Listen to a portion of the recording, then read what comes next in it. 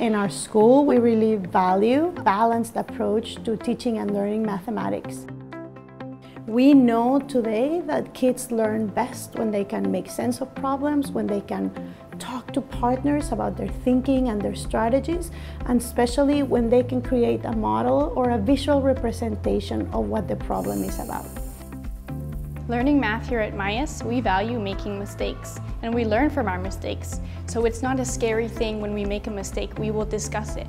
In fact, if you look at my students' math notebook, you will see a lot of scribbling, because we are thinking through our answers and discussing them in a group. For example, our grade 4 students right now is in a unit of measurement.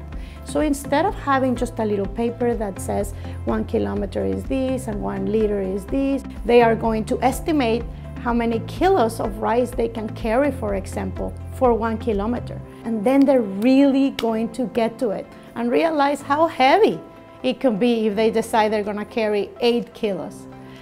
We are having students think about some families around the world that have to walk 1 kilometer for supplies such as water and rice.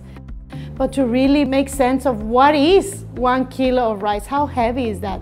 Some students, when they are asked, how long do you think it takes you to walk 1 kilometer? Some of them think it's gonna take them an hour and a half. So just having that opportunity to really experience what that is, those are memories that will stay with them forever. They will remember what is 1 kilometer, what is a kilo, and what is a liter, how heavy that is, what does it look like. And that only happens when you can step out of the standards of mathematics and value these rich experiences that really help students keep that knowledge forever.